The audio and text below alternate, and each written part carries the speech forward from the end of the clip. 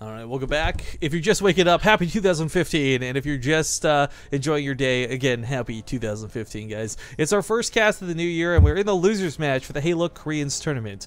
I'm Rifkin, casting today with James, a.k.a. Mal, and spawning the bottom left corner of the map. Just got sent here by Sulky. It's going to be the blue Zerg player, CM Storm's Revival. Or Color Me Revival. Color me red. I'm actually spawning as a red Zerg. It's my Insanity Sacsri.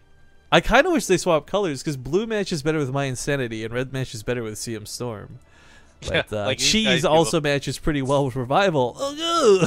Goes for that 10 pool. Yes. Was it 10 pool? No, actually, no, I think it was 9 pool. Yeah, you're right. 9 pool. So, this is... Do you think he goes for the Banelings? I mean, he's been hit by Banelings so many times today. Do you think he decides to churn it around? No, 9 pool is just an early aggression with 6 to 8 lanes just to cancel the hatchery. Yeah, there's the extractor trick. Okay, yeah. So if he does go for the hatchery cancel, though, I mean, Sacsri is kind of, gonna go hatchery first. It's gonna maybe accomplish his goal. The nice thing about this, though, is you do have the potential of actually ignoring the hatchery and going for some drone kills, but it's usually not how you want to use this pool. And sometimes, in best case scenarios for Revival, you'll actually have drones pulled off the main to come defend the hatchery, and then you get kills and the hatchery. Yeah, that would be the best scenario.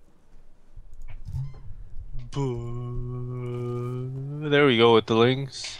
Yeah. I don't know if Sacsri actually see this. This might hit if he just hugs that wall. Maybe. Doesn't even try to hit him. No, it doesn't. He doesn't care. I thought you could go south and around if you really wanted to, but I guess that does screw with your timing, and that's one of the biggest strengths when going for an Now it all pool. comes down to Sacsri, right? The pool's late. He's taking the gas too.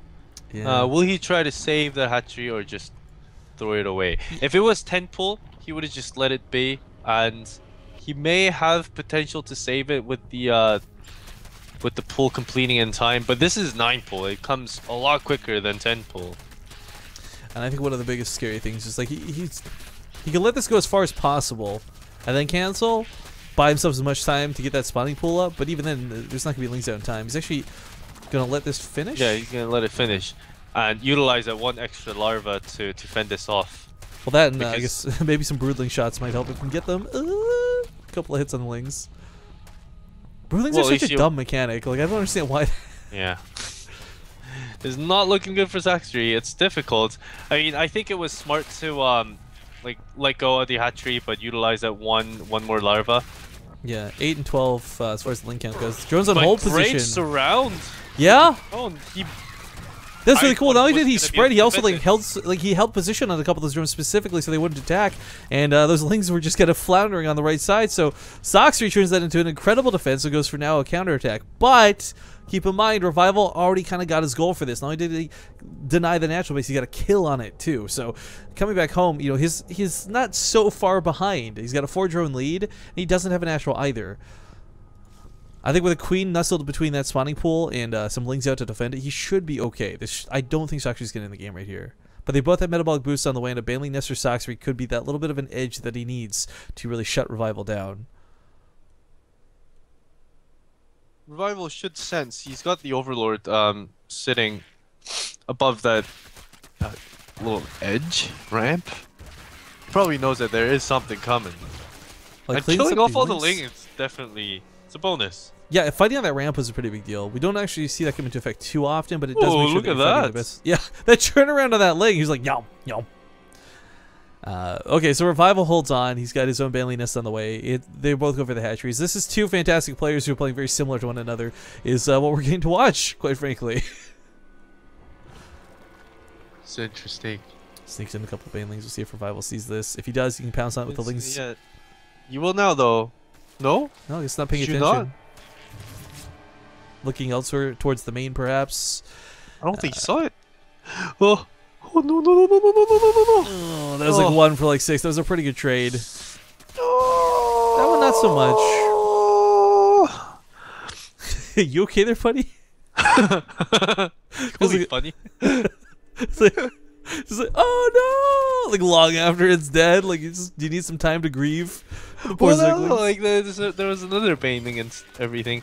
I think Sacsri kind of invested too much trying to go up the ramp and lost a lot of lings. That's what it's ended up costing him, because he has a lot of gas to work with, and even though time has passed, but he already had a lot of more gas to make more banelings. He just didn't have enough lings to morph banelings into.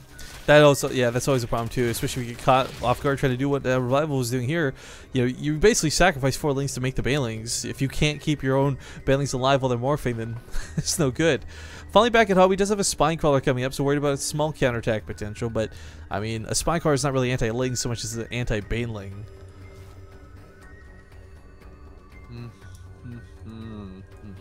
Oh, that was close. Yeah, trying to chip one of these off. He doesn't see them coming at the watchtower, kind of funny, but this Spine Crawler looks like it will complete just in the nick of time for this. Gonna have to defend it though while it finishes. One baneling is going to get focus fired. Nicely done. Now these lings heading towards the main. Actually, going to get a couple of drone kills at best, but for the most part, with the Queen here and a couple of banelings rolling in, this should not be too hard for Revival to clean up. Well, unless that happens. A little bit easier than we anticipated.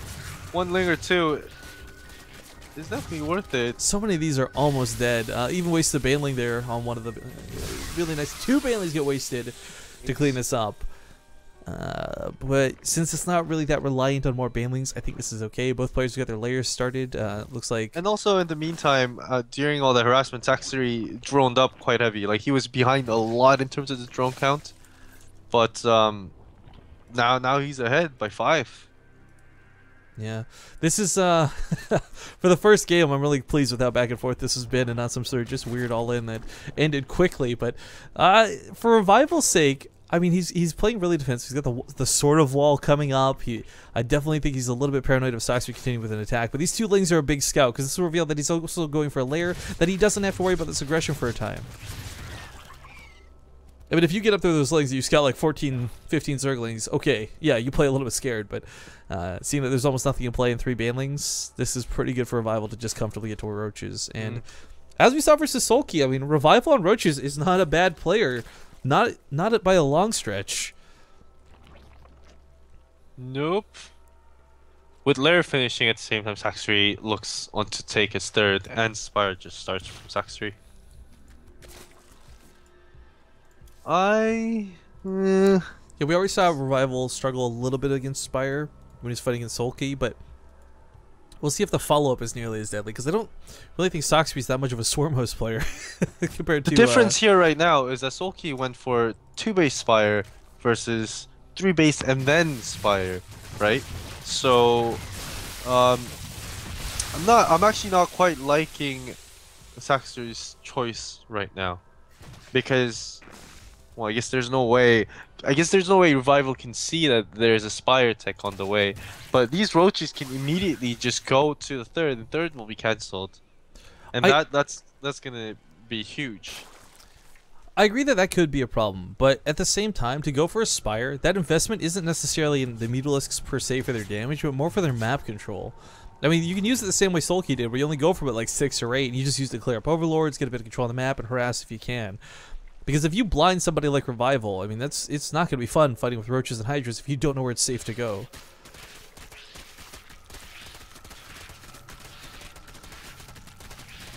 But yeah, one thing we didn't really cover at all today, because I have been pretty bad at this, is the betting pools for this matchup. We have about 12,000 Partoofs bet on Sacsri and a little under 11,000 on Revival. So surprisingly close matchup in the eye of the fans with their their very valuable Partoofs, James. I need to figure out how that works. I still haven't been able to figure that out. Well, fun fact, just while we're for the mutas come in, if you guys are just sitting here watching the channel, you earn 1 Partoof every 5 minutes, twice as much if you're a sub. And you use those Partoofs to gamble and have some fun. You can put them in bank heists or bet on matches, and then cash them in later for raffle tickets for awesome prizes. We still have a poster, actually. We gave away one already. Ooh, big attack coming in as 3rd. James actually helped us get a lot of these signatures with Flash and Tasia and J-Dog and everyone who were at IEM Toronto. So we have this really nice bit of StarCraft 2 artwork with a lot of signatures. And that'll be raffled off at some point in the near future. So that's one thing to keep your Partoofs for. Ooh. Sounds nice. Yeah. Are there any spore? No, there's no spores. Uh-oh. But this might not be... pretty much just triggers Revival to go all out. Yeah, it's the trigger for the attack. It's not that problematic though, because of the Hydra's count is actually maybe perhaps a little bit lacking. The Mutalisks might be able to dive into these one at a time. Especially with a couple of Banelings mixed in that are coming out of Sacsri. The Roaches are quite scary, of course, but they're not going to be able to guard for the Hydralisk perfectly. Oh, that Baneling connect right in the butt, yeah. All the Hydras get taken out. Now the Mutalisks can clean up the Roaches. It's one of those eventually things, but they will clean up the Roaches. This sort of Sim City blocking out the ramp's going to help out a ton, delaying them getting to the main. The split by Revival was just absolutely Yeah, but here perfect. comes the Spines. Here comes the Spines, picking off these Roaches what they can. It's only 1 or 2 shots each, but it's just enough of the Mutalisks. A couple of legs coming in. This absolutely shuts Revival's attack down. But at the same time, for Revival, it's a big sacrifice of his army, but it was to keep the Mutalisks from harassing him at home, where he had no defense. He had no Spore Callers and no Hydralisks to really speak of. Now he can consider putting these down, or he might not go... Actually, he's not putting any Spores down still. So it looks like he might just be looking to bank on the Hydralisks to hold him against the Mutalisks. Ooh, possibly tearing down the third of Sacsri. There's no escape route for these Roaches anyway. So third base from Sacsri does fall. Worker count down to 38. Doesn't have a lot of money to continue with the Mutalisks, but at the same time, CM Storm Revival, he doesn't have a lot of Hydralisks to deal with the Mutalisks either. Like, this number is not that high. What is this, like 12 or 17? There we go. But it's still at a point where Revival can't shoot them down. The Mutalisks can actually beat the Hydralisks in a head-on engagement when there's only like 5 or 7 at a time. That's really interesting, and we could see that Revival was struggling to defend, and maybe his early attack was just too much dedication, because his upgrade stopped after 1.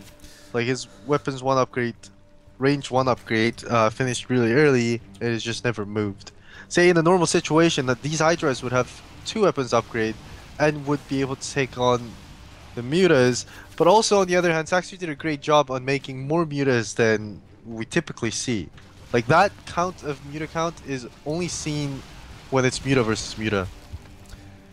This is really hurting that he doesn't have that perfect creep spread, and he doesn't have the Hydra speed, so they're a little bit slow coming across the map. Muscular augments not quite available. Oh, no, Hydras. Get back there.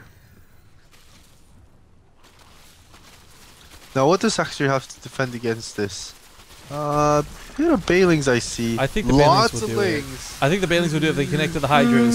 He's running away with the Hydras. He knows this is coming, but no muscular augment speeds off of creep. He might just be reached, but there's no Baneling speed either. So he splits like a Terran. It's a slow-mo fight inside of a Time Warp, and he's gonna keep the Hydralisks alive.